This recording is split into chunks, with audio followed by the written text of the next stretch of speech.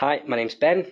I'm part of the support team here at Interface, and this is just a quick video to explain how to integrate WhatsApp through Twilio into your Bitrix 24.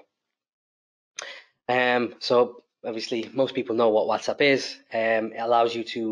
This whole thing allows you to connect WhatsApp to your Bitrix 24 and use it as a communication tool with your customers, kind of like a chat bot of sorts. But with an agent at the other end of it.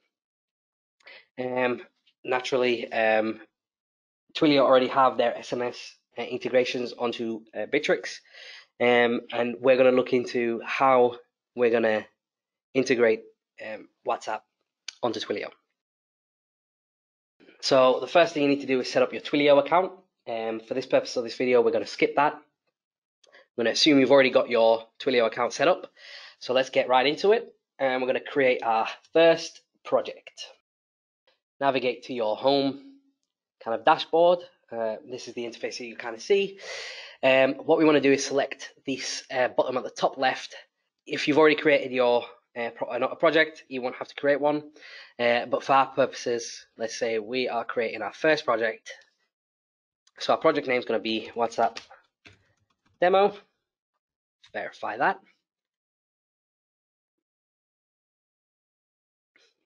They will then need to set up a phone number, and this is an actual phone number that they need to contact you so you can set up your account. So I'm just going to type it in and I'm going to verify that.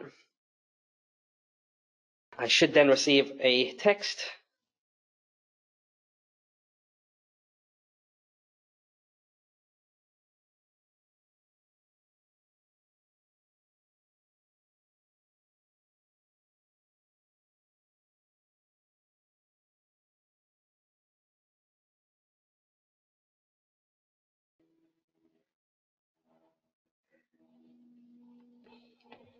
And now with the project verified, we can just go through some of the messages. It's just kind of a setup, so we're just going to skip through it right quick and go through it.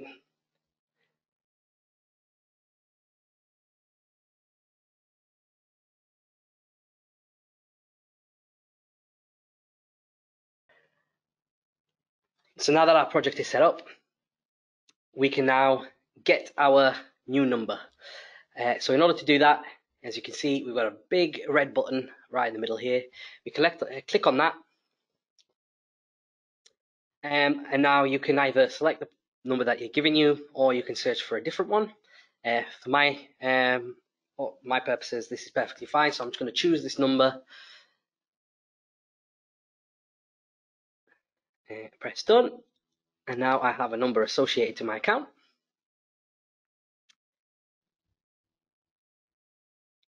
And now that I've got my number and my project set up, I can now navigate and find the WhatsApp feature. So what you want to press is the All Products button, and then we're going to find the programmable SMS link. Click on that.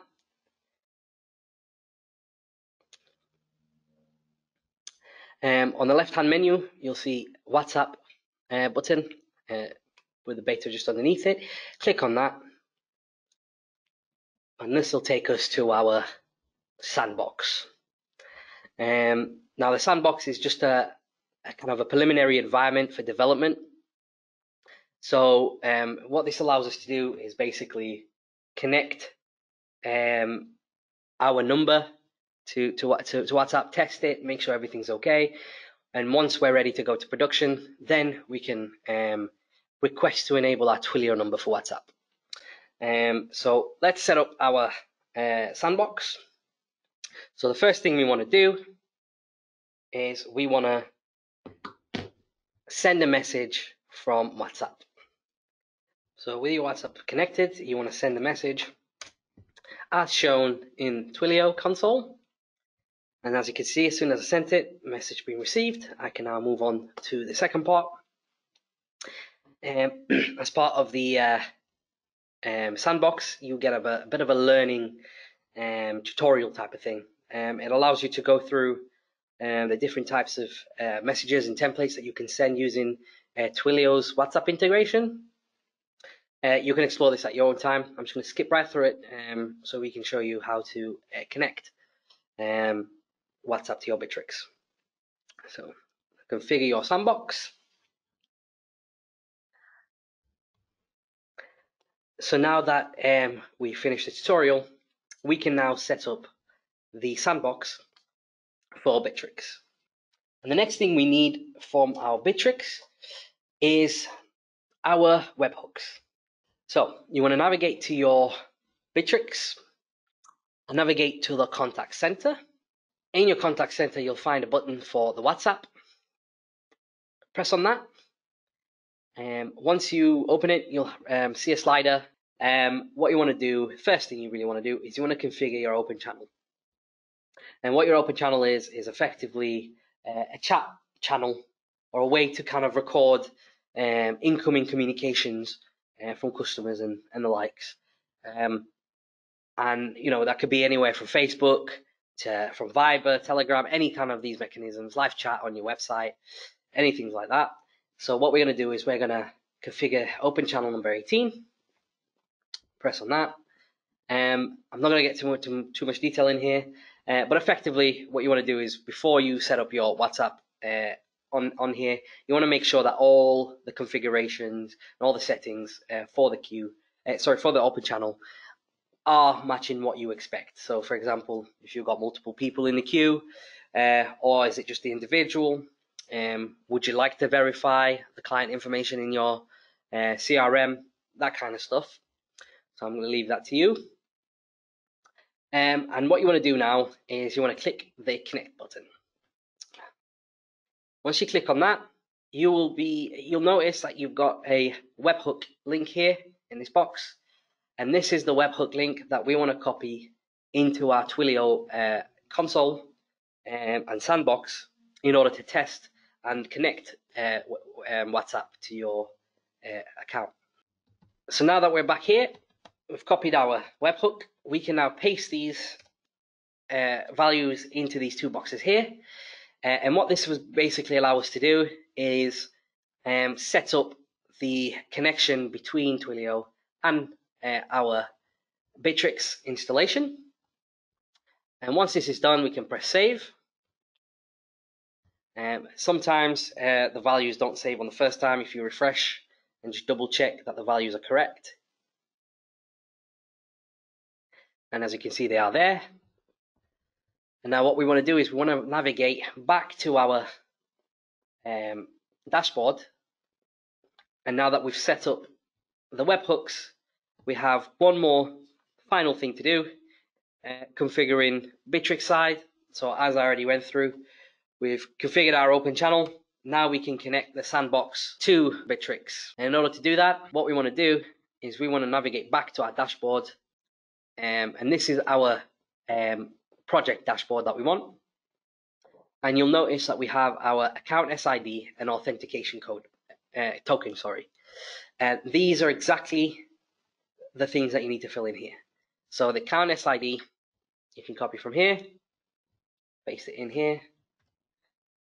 The authentication code, same again, copy and paste it. And then finally, if we just navigate back to our programmable SMS and onto WhatsApp,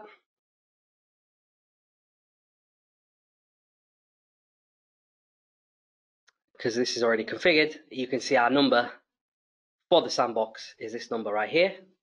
So we can copy this number and paste it in our account information. Finally, last thing you want to do is press collect. And now that that's connected, we can now test it. So in order to do that, we're just going to pop back onto our WhatsApp. Hello, this is a test message. We should now be able to navigate back to our Bitrix.